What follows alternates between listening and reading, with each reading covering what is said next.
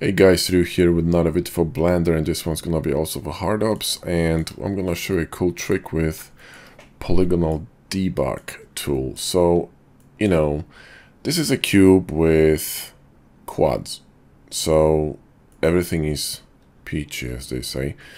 So when I'm gonna run this tool here, polygonal debug, nothing's gonna really happen. But if I'm gonna introduce a triangle in here by going to vert mode and clicking on Shift Control B, you can see that now things are becoming more interesting, because this red here, I think it's red, I'm a bit colorblind, so I might be a bit off, but I think it's red. It's going to be an n-gon, and this little fucker is going to be a triangle.